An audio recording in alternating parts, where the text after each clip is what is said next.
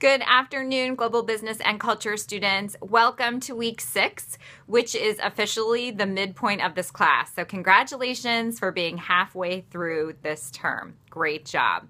So a couple of things that are on our plate this week. We are going to investigate the international monetary system and how rates are determined for foreign currency.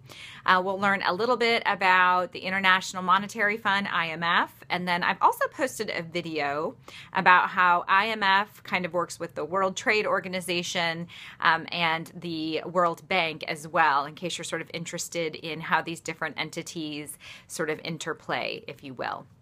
So we're going to ask that you read chapter 7 this week, and very similar to weeks past, you'll have a discussion board post to respond to, a written assignment, which is that short answer quiz, a journal assignment, and a weekly quiz. And your journal assignment this week is not a graded assignment, but do keep up with that so that you stay on track for your final project.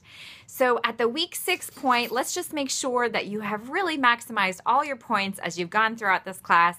Go back, make up work if you like. I am absolutely happy to take makeup work. Just know that it would be subject to late points. But again, sometimes 5 points is better than 0, right? So go back in and finish up that work, okay?